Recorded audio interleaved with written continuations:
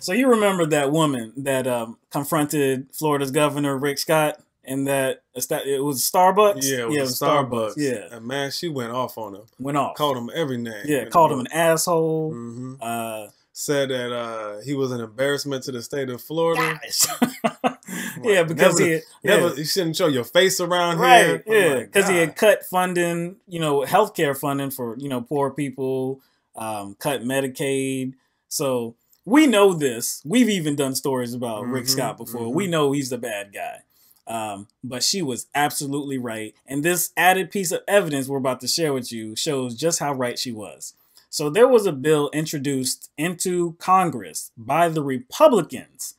The Republicans in Florida. Okay? And what it basically was trying to do, it was for dental coverage. It was for dental health care, right? And basically what it was, it's a grants program aimed at dentists to serve patients in counties with a shortage of dentists or in otherwise medically underserved areas. Okay? That's what the bill was designed to address. This problem with a shortage of dentists affecting a lot of people in Florida. It went through the Congress. How well did it do? It did very well. It did very well.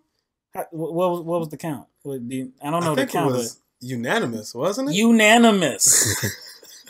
That means every Republican and Democrat said, yes, we like this bill, right? And it was introduced by who again? It was introduced by Republicans. And then when it got to Governor Rick Scott's desk, he said, no, I'm vetoing this bill because he hates helping people. He just hates it. This guy, man. And then what kind of disgusts me even more is something he said about protecting the interests of the taxpayers. Right. So in his dismissal of this bill, Governor Scott wrote that he thought maintaining good oral health is integral to the overall health of Florida families. And he was not about to support a program that does not safeguard taxpayer investments. Yeah, taxpayer investments. What the hell is he talking about? Maybe the taxpayers' investments in those clinics he owns. Right.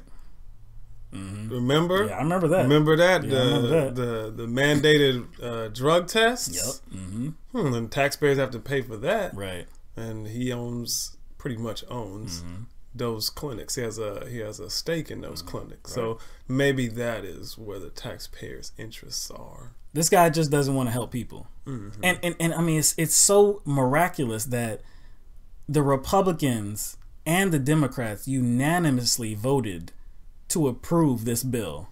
And he gets to Scott's desk and he's like, well, look, I can't stand poor people and people in need of help. So this bill does not have my support at all. The Florida Dental Association is obviously in support of this bill.